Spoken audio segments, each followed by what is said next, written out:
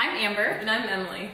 And we're marine scientists exploring the world's oceans. On today's episode of ScienceSea TV, we're joined by our friend and fellow explorer, Ocean Allison. Allison is a marine biologist with a passion for communicating ocean science. Her research has taken her around the world, from Indonesia to Antarctica. And today, she's taking us right here to our very own backyard in San Diego. So come on, let's dive in and explore San Diego's tide pools.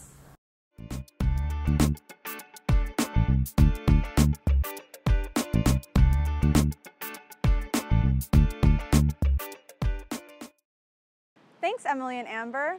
Hi, I'm Ocean Allison, and today we'll be going on a tide pooling adventure.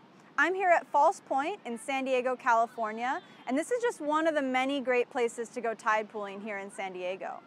Tide pools are an extremely important ocean ecosystem. It's where the land meets the ocean, and many different marine animals depend on this for their habitat.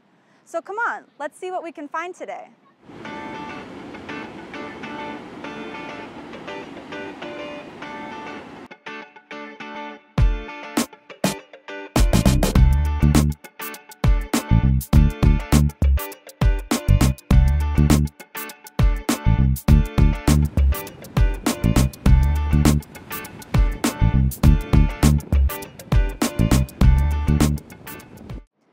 Shorebirds, believe it or not, are actually the top predator in the tide pool ecosystem. At low tide, when many of the marine animals are exposed, that's when the shorebirds come in. You can often see them hopping along the rocks or wading in the shallow waters, trying to find some nice invertebrates to have as a meal.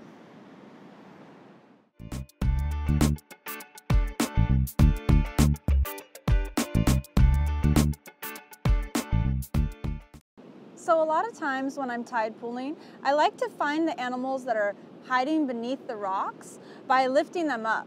But I'm always really careful that I put them back exactly how I found them. So under this rock, I actually just found a really cool animal called a chitin.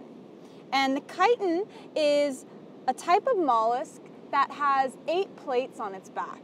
And this is one of the most ancient animals on our planet. These animals have been around for many millions of years, and they're really prehistoric.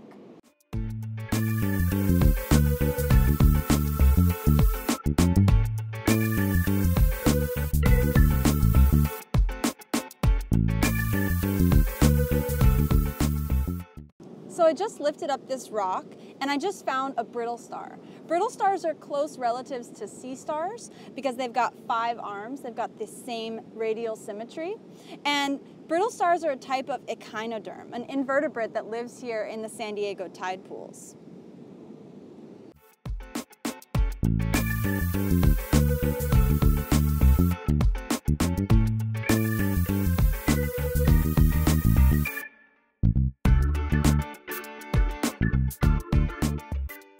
So here we have a sea hare. These are sea slugs. They're called sea hares because they look like they have 2 little bunny ears, but they are a type of mollusk, a shell-less mollusk, meaning that they do not have a protective shell on them like most other mollusks.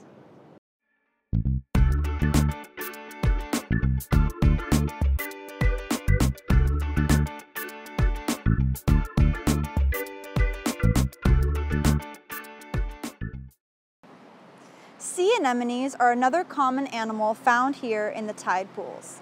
Sea anemones are a type of cnidarian closely related to corals and jellyfish because of their stinging cells.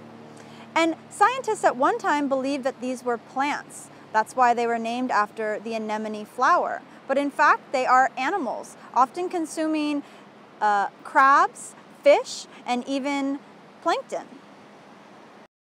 So I hope that you enjoyed exploring this tide pool ecosystem with me today. When you go tide pooling, you can be a good ocean steward by making sure that you're not stepping on any of the animals while you're walking through the tide pools, and also making sure to always put back rocks where you found them if you're lifting them up. This way, we can protect this really important marine ecosystem. If you want to follow me and my ocean adventures, check out Ocean Allison on social media. Now back to you, Emily and Amber. Thanks, Allison. If you want more information on Allison's research, check out the description below. She's on Facebook, Instagram, and Twitter. She also airs her own podcast on SoundCloud. She interviews people who are making positive changes for the ocean. And if you like our channel, make sure you click subscribe and follow the links below for more information on our research. Stay tuned for the latest on what's happening in our oceans.